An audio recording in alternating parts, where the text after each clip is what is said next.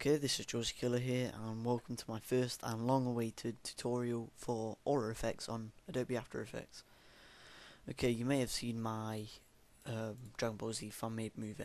I released it like a year ago, which me and my cousin got bored one day and decided, just have a go at something new.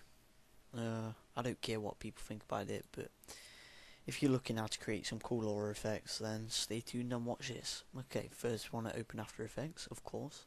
I'm using Adobe After Effects 7.0. I used to use 6.0, but recently upgraded. Okay, make sure your program is set how you want it. Then go into the Project tab if it's not already on it, and import your footage. So right click, import file.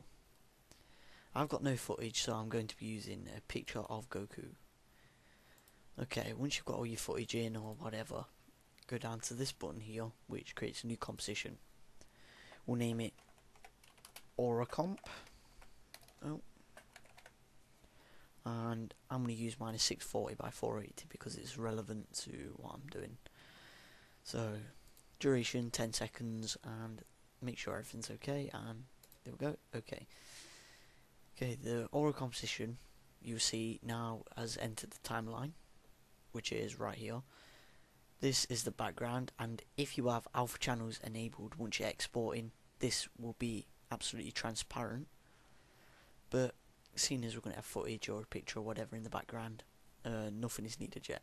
So what we need to do is we need to drag the footage or picture into the timeline, and you can see it here. Okay, I don't want the white around it, so what I'm going to do is I'm just going to key out the white by going to Effect, Keying, Color Key. This is all standard effects put into After Effects. Select the eyedropper tool and select the white. Bring up the color tolerance until most of the white around the edges has disappeared, but without affecting the visuals of the image. Then you want to go to Edge Feather, turn this up till it's sort of like a glow, and then you want to turn the edge thin up. Okay, that's got rid of the edges on my picture. Next, what you want to do is you want to go back to project, so you've got all your files here ready to drag in and what have you. So set your footage to whatever size you want it against the background. I'm going to have it in the middle, not too big and not, yeah, that looks okay. Then what I'm going to do is I want to create a new layer. So right click here, new and solid. I want to make a background layer, so we make it pure black and name it BG, make comp size, and OK. I'm going to drag it to the back. Now we've got a background layer which we'll use later on when we create some adjustment layers to alter the colour and stuff like that for the aura. Okay, now we need to create another solid, so right click, new, solid. Want that white, pure white, and we'll name this aura. Make comp size, OK. Right, we've got the aura. We can't see through the aura because it's turned on and we haven't created a mask yet. So what you want to do is you want to click this eye so you can see through to your other layers beneath. Then you want to go up to the mask on the toolbar here, hold the left click in and go down to elliptical mask tool. Then you want to drag the elliptical mask over your footage, roughly the size that you want it. And as you can see at the minute, it just looks like a yellow circle. So we click off it, and then we reselect the eye, and now it's just a flat, pure white elliptical mask over the aura layer. Okay, we obviously don't want that over the footage because that'd look pathetic. So now let's add the effects. We can now get rid of this layer for the minute, as you'll soon see. And let's start adding the effects to the aura. Select the aura, then click Effect, Noisy Green, Fractal Noise. This is going to be the basis behind what creates my painted aura effect. So what you want to do is you want to keep the noise type to either soft linear or linear. Depending on what you want to do, you can mess around with it, make it look how you want it. But hey, this is my tutorial, I'll show you how I do it. So you want to select that as soft linear, leave that as basic, leave invert unticked. Then you want to go contrast to like 800 and brightness to around about -80. Then you want to select the overflow to right back, and you can see we've got like a lightning effect and whatever. I normally keep my complexity at 20, adds a bit more depth to the image and whatever. So what we want to do now is we've got that, and it was a bit false as the elliptical mask is, you can see the edge is pure and it's a little bit false. So what we want to do is select the aura again, and we will now add some more effects. So we want to add blur and sharpen, radial blur. You want to select the center to be at the bottom of the elliptical mask, and you want to change this from spin to zoom. Okay, now we giving it the upward stroke effect. As you can see, it's like blurring as it gets up. Okay, I want to click back on aura, and we'll turn the amount up until it looks reasonable. That's okay. You can change the anti-aliasing around for whatever your system was for. We'll set mine to high, as it just gives it that bit more detail. Okay, that's fine for the radial blur.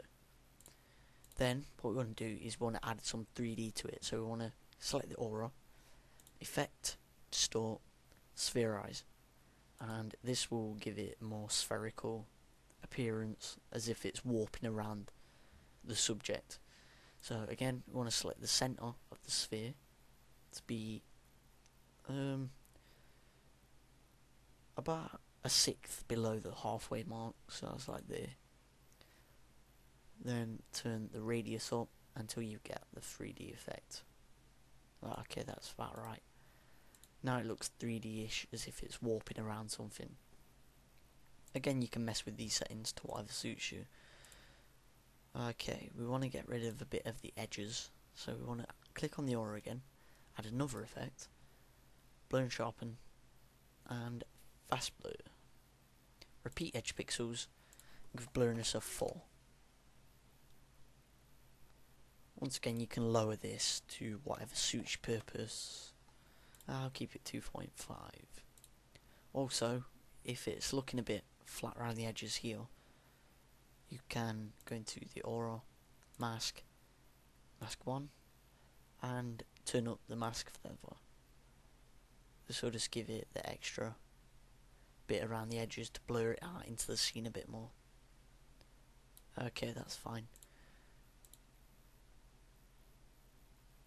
Alright, close that. Right, we've got the basic outline of the aura. So now what we want to do is we want to add the effects to the aura, because we obviously don't want just a standard image like that all the way through the timeline. So go to the start of the timeline, and what you want to do is you want to go back into the fractal noise effect. Then you want to select the evolution stopwatch,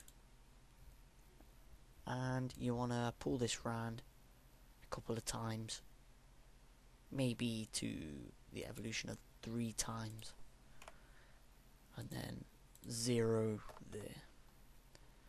Also, you want to go into evolution options and cycle evolution, and you want to cycle evolution 10 times.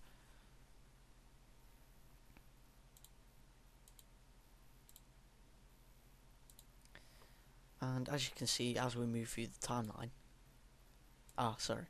now we need to, I've done that wrong, okay, evolution back to 0, because we were at the start of the timeline, and we can select the stopwatch here, change that to 0, then we move to the end of the timeline, put cycle evolution back to 10,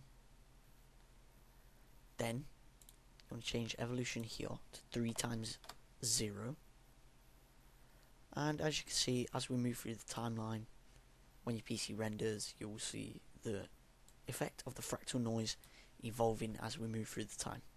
Okay, that's what we want. Now, we don't just want a white, plain aura effect. So what we do now, this is where the background layer comes into practice, is we need to right click, new, adjustment layer. Okay, we create a new adjustment layer. We want to colour this